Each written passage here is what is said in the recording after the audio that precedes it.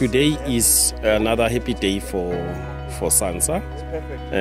We are here to do a sort turning for another new site for a facility for the South African National Space Agency.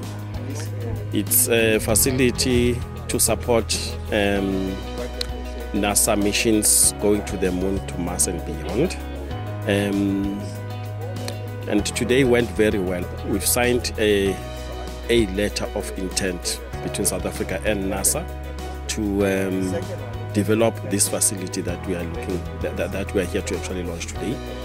And it is important for South Africa because these type of facilities, especially if you look at the area where they're located, they become a gravitational pull for the development of economies around here, even the jobs, even on the science side. I mean, the youth that is living in these communities will now have opportunities to also get involved in STEM jobs and STEM type of work, which is very, very exciting.